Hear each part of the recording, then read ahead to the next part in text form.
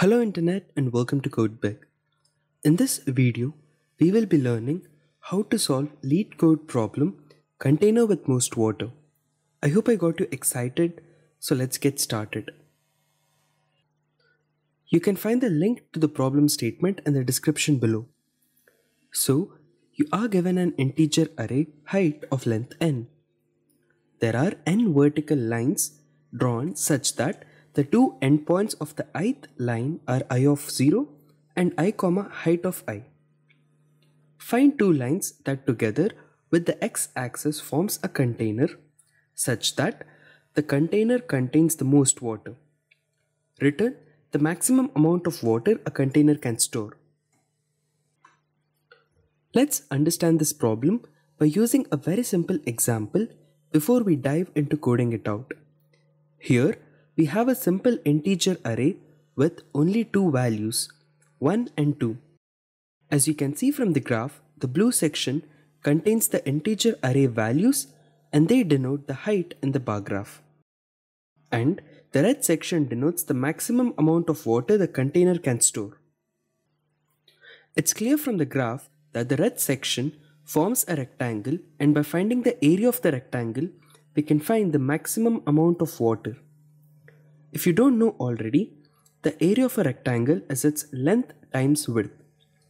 In this example, we can calculate the length by subtracting the array index of the elements, that is 1 minus 0, which is 1, and we can calculate the width by figuring out which is the smallest among the two values.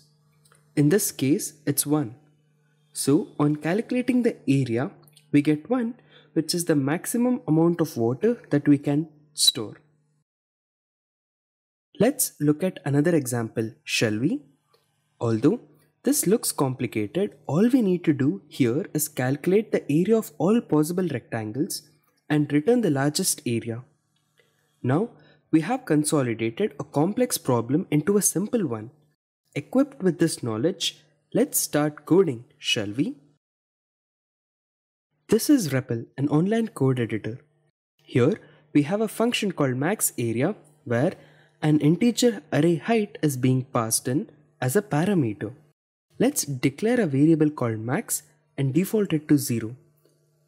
Before adding any logic, let's return max.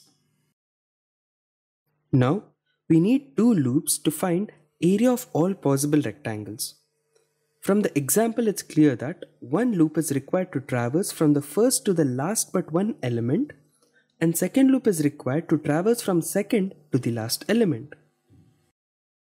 I will create a for loop with index I and another for loop with index j.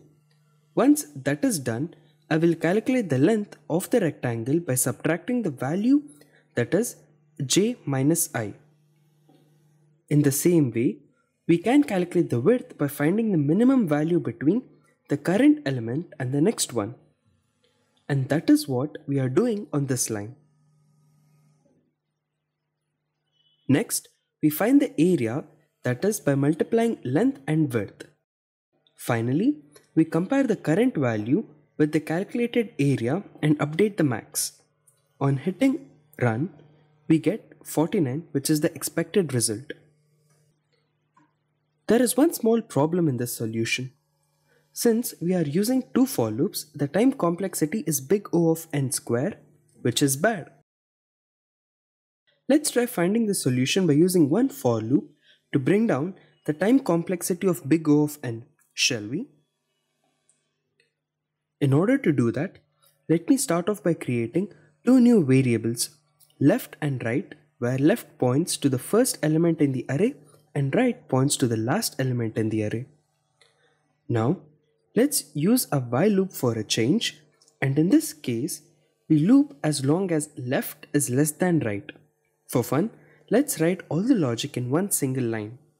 Here, we are first finding the length by subtracting right and left variables.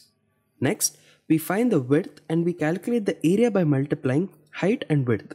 Finally, we get the maximum value between the current max and the calculated area and assign it to max as we did earlier.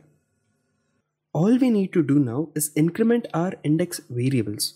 To do that, I check if height of left is less than height of right. In this case, I increment left, else I decrement right.